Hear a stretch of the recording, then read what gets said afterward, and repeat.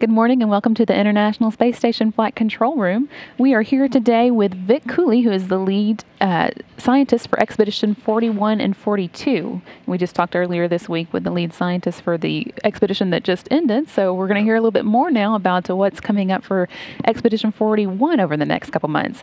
Just like all the other expeditions, they have a plan of exactly what they're going to be researching, and it includes a pretty wide variety, including how human bodies respond to a weightless environment and physical science and material science and particle physics experiments, all inside and outside of the station.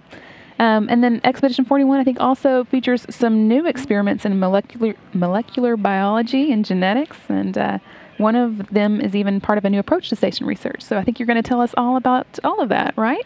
Yes, I am, Brandi. Thanks so much for joining us. I'm delighted to have this opportunity.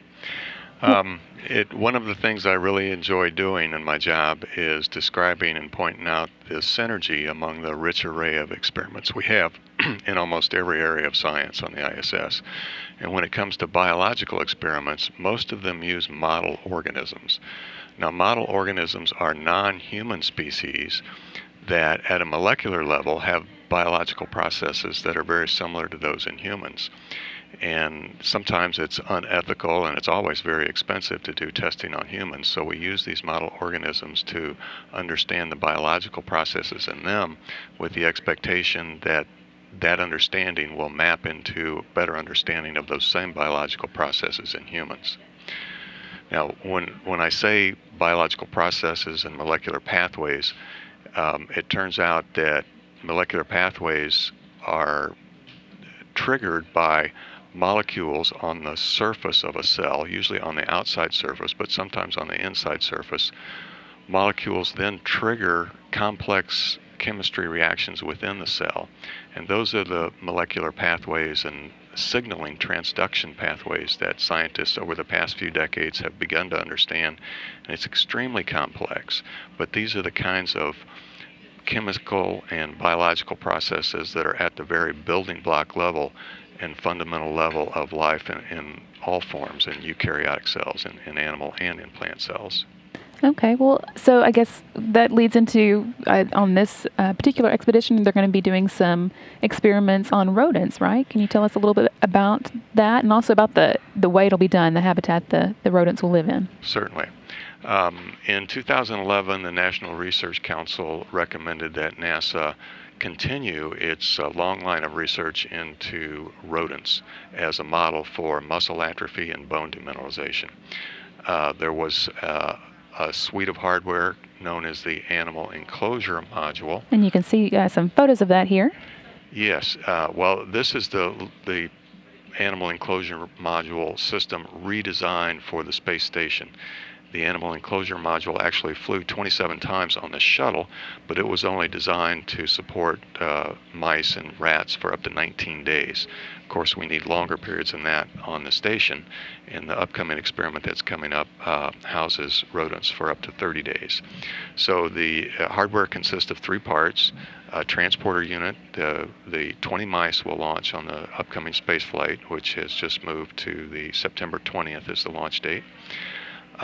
Those 20 mice will launch in the transporter unit aboard the SpaceX Dragon capsule, and both the transporter unit and the rodent habitat on the ISS, to which they will be transferred after they arrive, are equipped with video and environmental control equipment to make sure that the occupants are comfortable and in humane conditions at every phase of their both the trip up and while they're on the space station.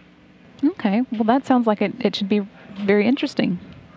I know there are also going to be some experiments involving fish and frogs as well. Can you? Yes, those are other model organisms. I believe I don't know if the chart showed it or not, but the model organisms that I can speak of today, and we have experiments on the upcoming increment, bacteria and fungi and plants.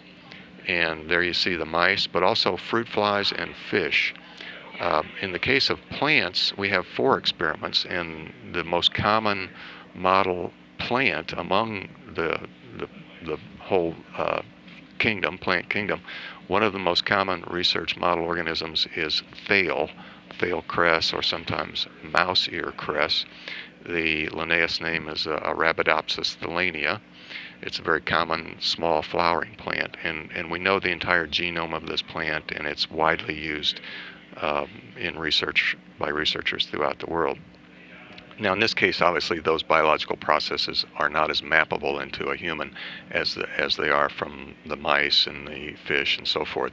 But in the case of plants, we want to better understand the molecular pathways and signal transduction so that we can optimize biomass production both in spaceflight and on Earth for better feeding the world's population.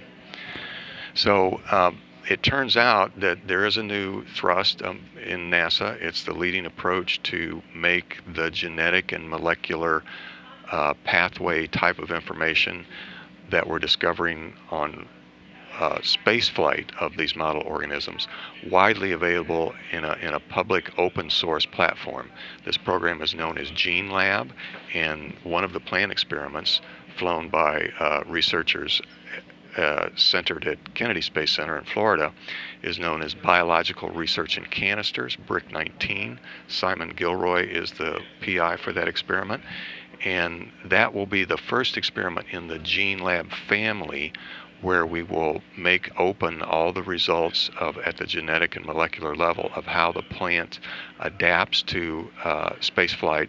In the case of plants in space, they don't have to support their own weight. So unlike in gravity. Correct. So there isn't the signaling, the mechanical signaling. There's no mechanical loading. The plant doesn't have to hold itself up against gravity. So there's real-time signaling that goes on in the plant cells that cause the plant cells to be stronger when they do have to support their own gravity. When they don't have to support their own gravity, cellular changes happen.